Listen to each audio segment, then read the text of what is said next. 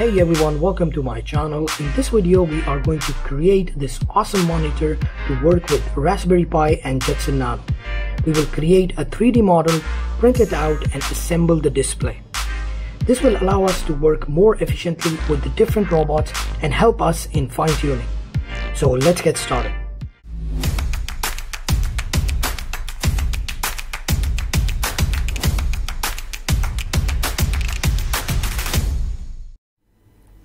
So the first step is to actually design the display, and this is what we are going to do.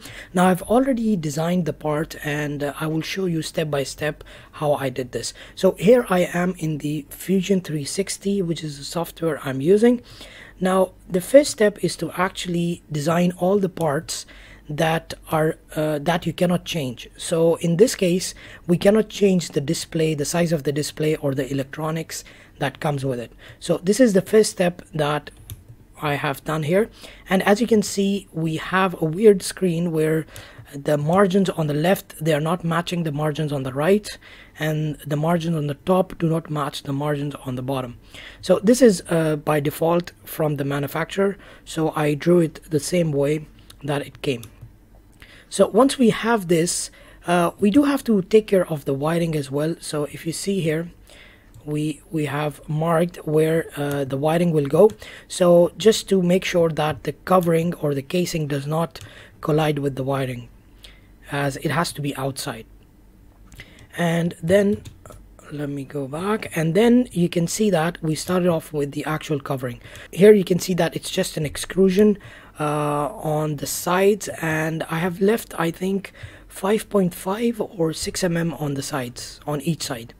So that should be good enough. Now I could have done more, and I could use bolts and nuts to actually screw them in, but I don't want to do that, so I will just use glue.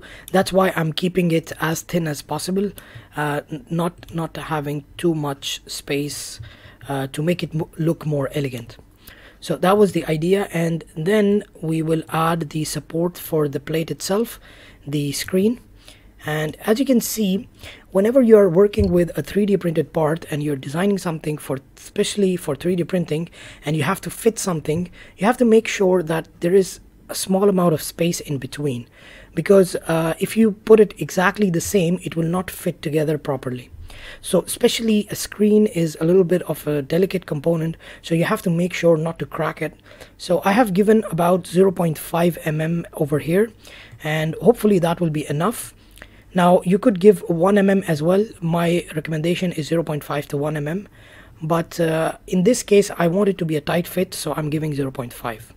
Here we add the gap, so you can see this is the gap for the wiring. So this is where the wiring will come out, and then we will add the electronics part over here. So the next step is to actually where is that? Yeah, the curve, we will curve the, what do you call, the edges. This is known as fillet. So whenever you have 90-degree angles, it's always best to curve them a little bit, and this is what we have done on the sides here. And here we have the back panel, and this is just the covering that will go on top. Now this I'm not going to 3D print because it's just too straight, and it will be just waste of 3D printing. So I will use acrylic. I have some acrylic lying around that I will be using. It's a little bit smaller than this, but I will make it work somehow. There will be a small gap at the back, but I think that should be fine. So that is the back panel, and then we will add the actual stand. So this is a separate component. Now we are creating the stand. So the stand will have two parts. So this is the first part where we have these extrusions coming out, and then again we have applied a fillet. So this is without the fillet, and this is with the fillet. And the idea is that we want it to make adjustable so that we can tilt the screen up and down. So here we will add the hole. I think this is 3.5 mm, because I'm going to use a 3 mm M3 bolt. That's why I am using a 3.5 mm hole. And then we have these, and as you can see here, if I just go back, this is a very bad design when you're designing plastics, because you don't want a 90-degree angle. So you always want to curve it. That will add strength and it looks better as well. So this is what we are doing here. We are adding the fillet, and this gives it strength and it makes it look better as well. Then we will move on to the second part of our stand, which will be placed on the ground. And here you can see that we are adding it. And now the thing is that I want this to be really tight, because when we tilt the screen we want it to hold where it has been. So therefore I have not given any tolerance in between. So if the gap here is 3, this part is 3 as well, so that we have a very tight fit. So then we will go to the height of the stand. Now this is something I just randomly chose. You can increase the height or decrease it, but I think this is a sweet spot, since we don't want a 3D printed part to be very long and we don't want it to be too short that it's touching the ground, the screen is touching the ground. So I think this is somewhere in between. Now the thing is that you could actually make some holes here, or you could make some ribs over here to give it some strength if you are making the holes. But I didn't go through all of that, because at the end of the day we are going to decide the infill, and that should be good enough. Because a square like this without any holes, it's too much material, but still, because we are going to play with the infill, it should be fine. And then this part here is just a random design I did by hand. It's not fixed, or it's not related to anything. It's just something I thought of and I just added it here. Now let me show you the sketch. So this is the sketch. So when you're sketching something like this, you should always mirror the sketch. So do it on one side and then mirror it on the other side.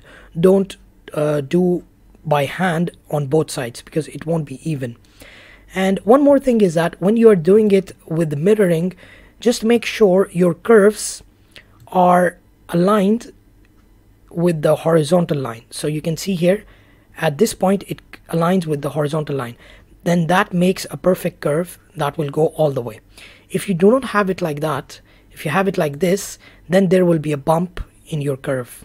So here I'm exaggerating to show you, but normally it will be something like this, where you might not see the bump that much, but it will be visible if you touch it, or you could feel it. So this, you can move it around and you can make it horizontal. So that is the correct position for it. And the same thing goes over here, because they are aligning, it should be in the middle. And yeah, that is pretty much it. And I think the height of this was 5. Yeah, this is 5 mm. And again, here we have a very crucial point which can break easily, so we have to apply fillet over here. So this is what we will do. We will apply some fillet here, and we apply some fillet here as well. Now one more thing about 3D printing is that if I just turn these off, and let's turn this off as well, and let's turn off the cover. So a very important thing about 3D printing is the hangs. So if we were to 3D print this, this whole part will be printed without any support, but this part here does not have any support structure, does not have any support. So it's at a 90-degree angle, and the machine will have to print it with a support structure all the way up till at the end, which will waste material, plus it will be very hard to file. So what we can do is we can add a fillet over here so that it can print without having to print the support. So this was the added thing. And at the end of the day, it's always good to check the electronics as well. So what I did was I just added the electronics part here at the end to see if it will fit properly, and it's not colliding with this or this, so it should be fine. And I haven't actually decided on how I will fix it, but later on we can decide. So this is it for the 3D design. If you want to render it, you can also go to design and render, and this will show you what it will look like. You can change the settings and make it look more beautiful, but in this case I don't care about that. And one more thing, that these lines over here right now they're looking ugly, but this will not appear in the 3D printer, so you don't have to worry. So actually you can see it here. If you go to visual style and you put it shaded, there you go. So that edge over here, you can see this was the edge, now it's gone. So it will not actually look bad, so that's not an issue. So this is the design, and now let's go to the 3D printing and see how it turns out.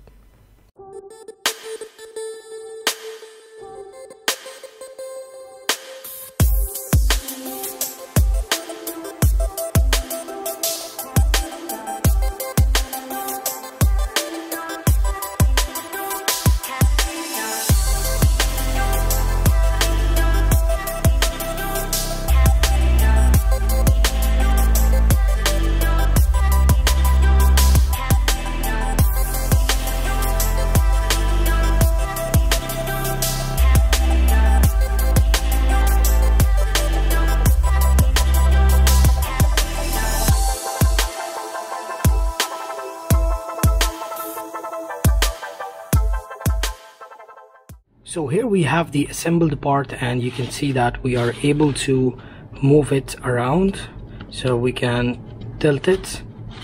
Now it looks good and it feels sturdy.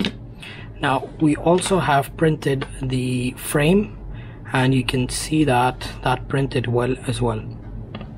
So the next step would be to assemble this part. So we have the screen over here, and let's see how that goes in.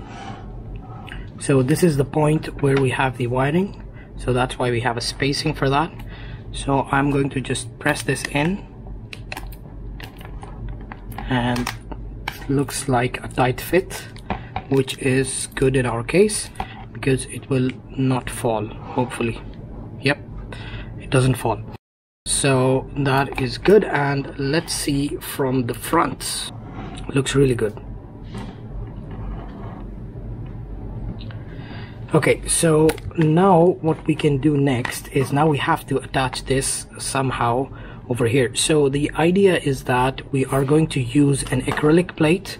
Now I have this size already, so I'm going to use this. I will place it so it's not completely covering, but we're going to still use this, and we will place it, we will cut it from here, and then we can place it simply on top, and then all of this can go on the side somewhere, wherever we find the appropriate placing. And of course this will be attached somehow like this, so that the other way around, and then we will place this so that it does not collide with it. So the first step would be to cut it here and then fix it. Now I'm going to use glue to actually fix it, because I wanted that a sleek, elegant design. So I did not add any places for the bolts and nuts, so I'm not planning to use this LCD elsewhere, so I will just glue it down with some super glue. So all of the assembly here, I'm going to use glue for that, and let's see how that goes.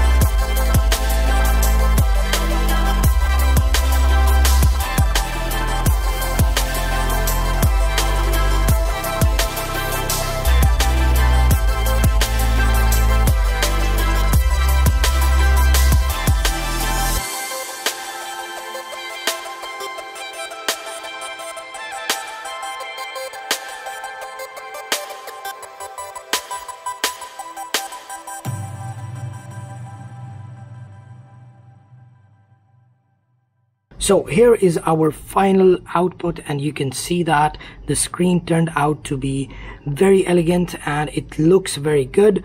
And at the back as well, you can see that the electronics is tightly secured and it does not wobble, even though we have just used glue and some bolts and some nuts. So overall it turned out to be very good, and you can see that it actually turns and it stays in its position. So if I wanted to rotate, I can rotate quite a bit, and at the top I can go really crazy, and I can even go almost straight as well. So the base here I was a little worried about, but it turned out to be a good design where it actually stays quite sturdy. It does not move around even if I push it. It does not flip over. That was one of my concerns, and overall it looks really elegant. So that is a bonus, I would say, and the color yellow actually makes the screen pop out. So at the end of the day, it looks very, I would say it looks like an actual product. Just if I put my logo here as well, maybe it will look like a brand.